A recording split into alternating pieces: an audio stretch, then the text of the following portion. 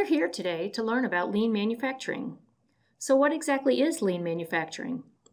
The best way to answer this question is to take a step back and look at the broader history of manufacturing. We can roughly divide the growth of manufacturing into three sections: the age of the artisan, the Industrial Revolution, and modern times. Let's look first at the age of the artisan.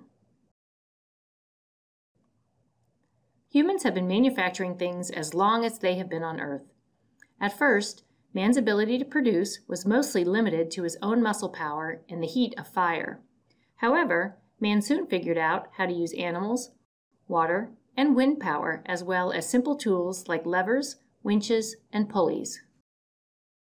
Early artisans were called craftspeople, journeymen, and apprentices. They worked at home or in small shops, using hand tools or very basic machines to make textiles, shoes, and other goods. Each item was made by hand and was unique, and artisans usually marketed the goods they produced. Manufacturing changed significantly during the Industrial Revolution, which began in England in the 18th century and lasted until around 1840. Instead of workers producing items by hand, machines were created that produced items much faster and with much less human effort. For example, this mule jenny, or spinning mule, allowed a single worker to produce high-quality thread much faster than was previously possible. Advances in steam engine technology also took place and allowed steam to become a prime mover for many industrial processes. The factory system also came into being during the Industrial Revolution. This brought large numbers of workers, including women and children, together in the same building. Manufacturers started using new basic materials, including iron, steel, and cotton, and new energy sources like coal, electricity, and petroleum. All of these advances significantly sped up the production of manufactured items and the capacity to produce.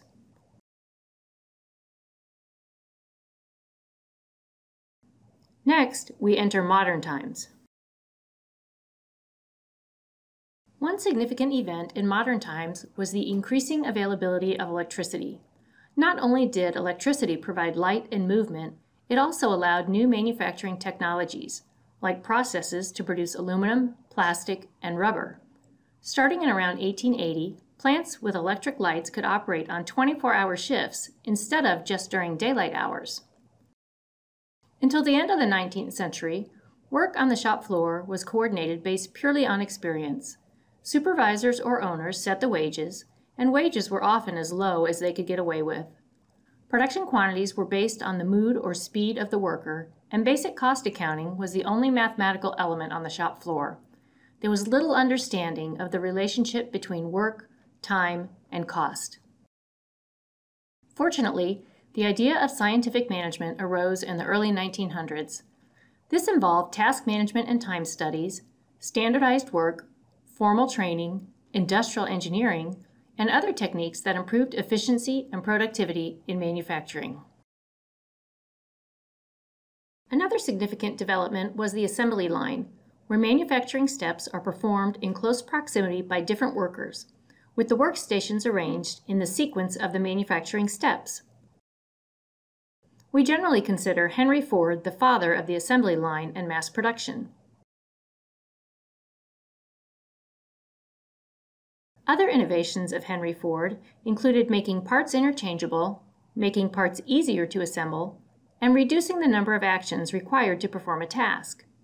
With these innovations, Ford was able to produce a Model T in just 2 hours and 30 minutes, and they were able to reduce the price from $850 in 1908 to less than $300 in 1925. Other automotive manufacturers soon began to copy Ford's techniques, and these techniques were put into use to meet the massive demand for military hardware during World War II. So now we're at a point in time where we have complex machinery powered by water, steam, or electricity. But in almost all cases, humans are still needed to control the processes. In the 1950s and 1960s, simple computers were used to control parts of processes. As computers became more sophisticated and smaller, computer-controlled machines, like robots, were developed. Around the same time, the Toyota production system was developed in Japan. The main goal of the Toyota production system, or TPS, is to provide the customer with the highest quality vehicle at the lowest cost with the shortest lead time. Two key concepts in TPS are just-in-time and jidoka. Just-in-time refers to the concept of making and delivering just what is needed, just when it is needed, and just in the amount needed.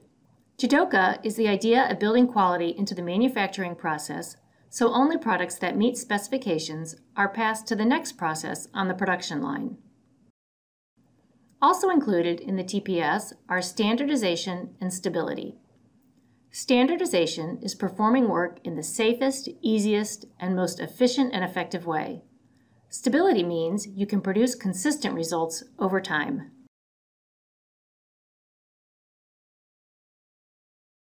We generally consider the TPS the precursor of lean manufacturing, which is why lean uses some Japanese terms, like Kanban, Muda, and Kaizen.